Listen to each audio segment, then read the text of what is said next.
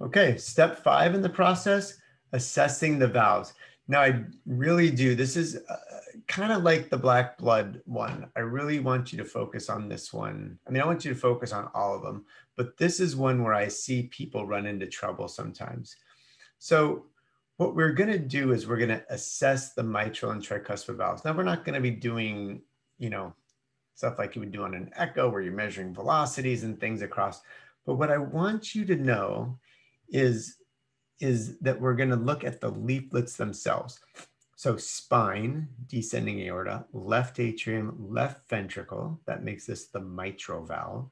Right ventricle, right atrium, that makes this the tricuspid valve. So just watch this for a couple seconds. And you can see that there's a leaflet here and a leaflet here that's opening and closing. You can see that there's a leaflet here and a leaflet here that looks like it's opening and closing. That's all I want you to notice, that there are distinct and separate valves here. Let's take a look at this one. Spine, descending aorta, left atrium, left ventricle. So mitral valve. I see a separate and distinct valve here.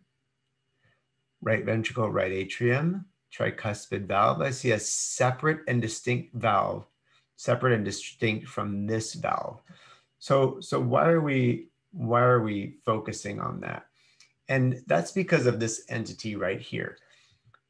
And this specific case was missed. And I'll go into a little bit why in a minute, but it's generally because someone didn't take the time to just that extra 3 seconds to really just look at the valves. So spine, descending aorta, left atrium, left ventricle, right atrium.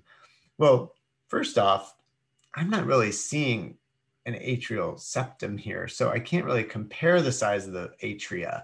But you have this patent foramen ovale, and sometimes it's hard to see, so you might not catch that. But here's where the mitral valve should be, and here's where the tricuspid valve should be. If you pay attention, there's actually one giant mono valve that just keeps opening and closing. And I'm going to pause this. So right here, we see a giant opening in the heart. There's basically nothing there right there. You open, it pops open, it pops closed. It pops open, it pops closed. This is an AV canal defect, very associated with the Down syndrome. And here's why it's a problem. You have an image like this or a cine clip like this. And this is why cine clips are so important. They're so important for so many reasons. If you are doing ultrasound, particularly fetal ultrasound, without using cine clips, you are asking for a disaster. I'm telling you, it is absolutely critical. I'm going to do a quick aside. I think some people don't do cine clips because they think they're going to miss something on the cine clip and not see it. I guarantee you that 99.9% of the time, the cine clip is going to help you, not hurt you. So the sonographer can take a couple of pictures here. They can take the one with the valve open. They can take the one with the valve closed. A sonographer is trying to give you a picture that looks normal. If they're an experienced sonographer and they've seen this a bunch of times, they're going to be like, oh my God, there's an AV canal.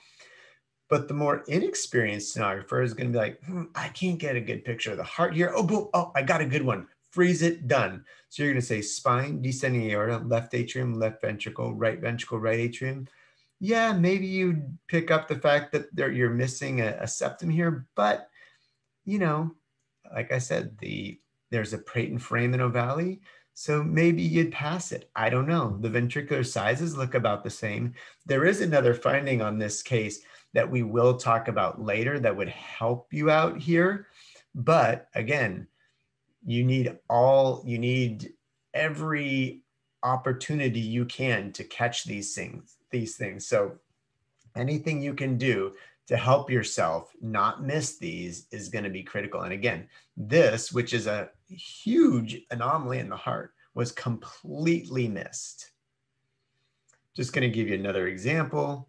Spine, descending aorta, left atrium, left ventricle, right atrium.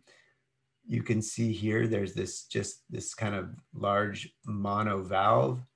if you, if you stop it there, you might say, okay, left ventricle, right ventricle, left atrium, right atrium. Okay, I'll pass that. If you're going through quickly, you might pass that. If we look here though, and you're trying to see, is there two distinct valves? You see here, when this valve opens up, there's just a giant gaping hole. So, I don't see two distinct valves. And part of it isn't just to see the valves, but it's to give you a step in the process where you specifically evaluate for this entity.